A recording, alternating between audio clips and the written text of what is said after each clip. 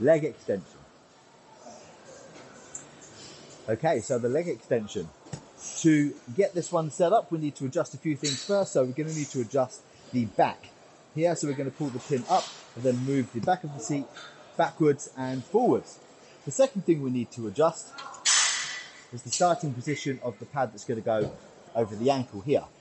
Now, I always have it set, he says, on 1, but that is your starting position there. So wherever you put it is where it's going to start. I would start it on 1 to give ourselves a nice big contraction of the muscle.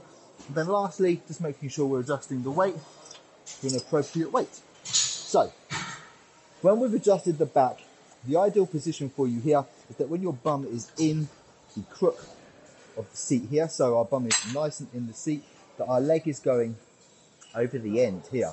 If it's too far forwards, your legs will be all the way out here and there's not enough support here. If it's too far back, it's going to be cutting into the top of the lower leg. It's going to cause you discomfort and potentially aggravate the joints.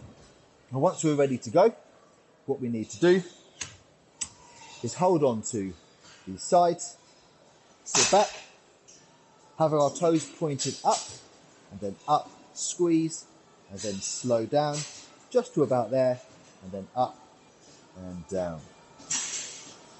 Okay, nice and controlled. Okay.